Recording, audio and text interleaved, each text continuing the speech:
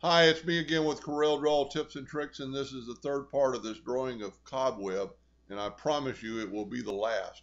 But I found a better, faster, quicker way to do this, and it's using the polygon tool, which I started out with.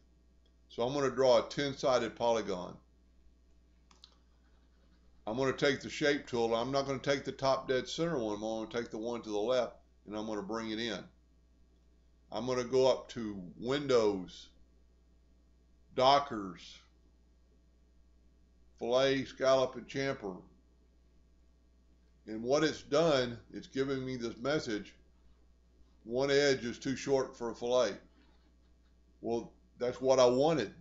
I wanted this rounded corner with peak, because if you didn't do this and you only have a 0.5 inch, you get rounded corners all the way around. So you're forcing Corel to give you just inside rounding. Well, you need to bring this in with your shape tool. Bring this in and go 2 inches. And somebody's going to go, well, I can't hit apply. Well, you need to have it selected with your pick tool. So there we have rounded corners. We're going to hit P and put it in the center of the page. We'll zoom in here a little bit. We'll go to Effects, Contour. We're going to contour 6 times at a 1/2 inch. And I'm doing this real quick just to show you how much quicker it is.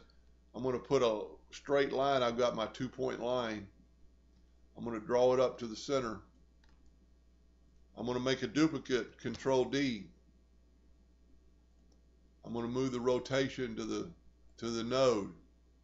I'm going to rotate it 36 degrees. And then I just kept hitting Control D. And it kept making duplicates. Break the whole thing. And now I draw everything in red hairline, so if you started out with black, you wouldn't have to do this. Break it apart and then select it all and go.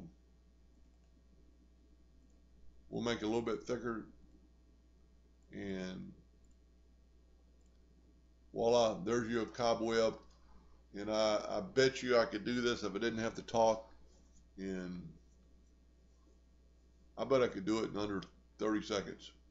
Anyway, I hope that helped, and this is the last one, so thank you for watching.